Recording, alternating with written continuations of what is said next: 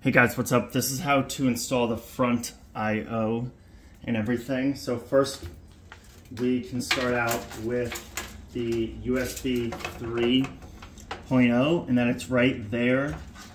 I'm just gonna make this easy and go ahead and plug that in. Also for our graphics card, this will have to come out.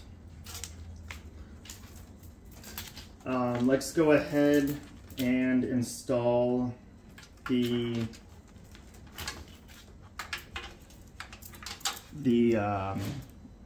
reset power HD LED and then PLEDs, and it's in this corner. If you don't already know where it is in your motherboard. It also says underneath it.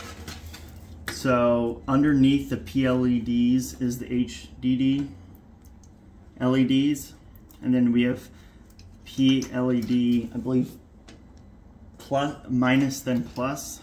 So PLED plus, so the minus is on the left side, and then the plus is on the right there.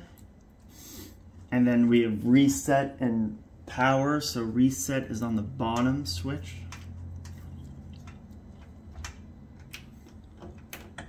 And then power is on the front, is on the top, so it looks something like that.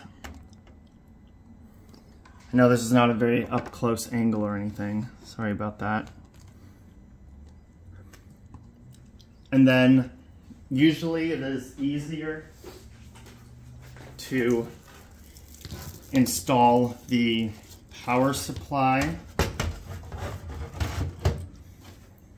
And I'm not going to screw it in, but we do have an this is a HD audio, which is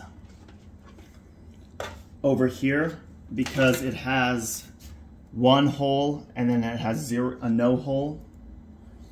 So you kind of just line it up with the holes and then go ahead and plug that in. And that is the HD audio right there. Gets plugged in, as you can see. Let me get up. There is no hole right there, and there is no pin right there.